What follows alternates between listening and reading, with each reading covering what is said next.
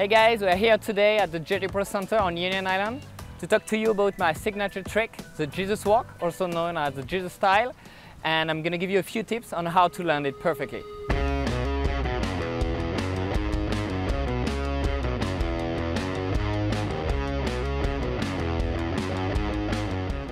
I came up with this trick a little over 12 years ago and it has become one of my favorite tricks to do.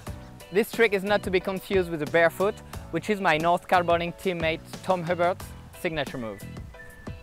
Before you try the Jesus Walk, you need to be able to land the board off tricks, which is taking the board off your feet and putting it back on before you land. A good way to train during board off is to try under a tree. You hook your harness onto the bar and you learn how to take the board off your feet and putting it back on the fastest possible way. To be able to land that trick perfectly, you want to use a bigger kite, like a 12 meter and over. I personally use a 12 meter Rebel North Carbonding kite, which gives me the best hang time of the range. Your board must have a handle or a little sticky pad alongside the rail. The board I use is a Jaime 136 from the North Carbonding range. A good tip before to try the trick is to loosen your foot strap. It will make it easier to take the board off your feet and putting it back on. You want to think about the Jesus Walk as a transition jump. As you get more confident doing it this way, you can then do it as a kite loop. You kite loop the kite at the end of the trick. To walk on water, you don't want to be underpowered. You're actually using the lift of the kite to simulate the walking on the water. If you are going to do your trick on the right tack, place your left hand in the middle of the bar. Place your kite a little bit lower than 1 o'clock. To start the trick by edging very hard upwind to generate a pop jump without moving the kite. As soon as you leave the water from your pop jump, you want to start turning your shoulder toward the direction you're going, start bending both your knees at the same time and reach for the board. You want to slowly move it sideways to move it away from where you're going, and slowly start applying pressure on your left hand.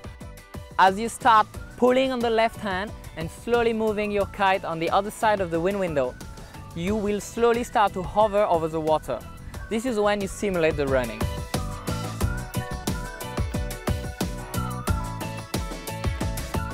Before your kite reaches the other side of the wind window, you want to quickly put the board back on your feet by putting both your feet at the same time on the foot strap. If you find it too hard to put the board back on your feet, throw the board on the water and land with both feet on top of the foot strap as you would do on a strapless surfboard.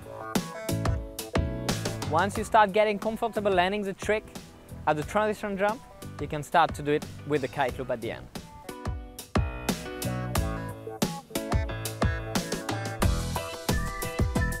Think of it as a transition jump with a kite loop at the end.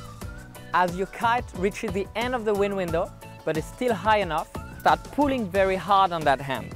This will make the kite rotate very fast on itself and make it climb back up. It will give you a couple seconds extra time to put the board back on your feet and land perfectly.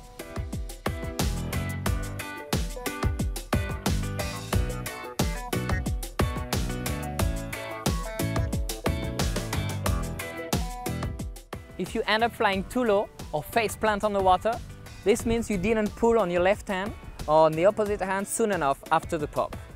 If you end up flying too high or if you are running in the air, this means you pull on your left hand way too early. Just keep on practicing until you get the timing right.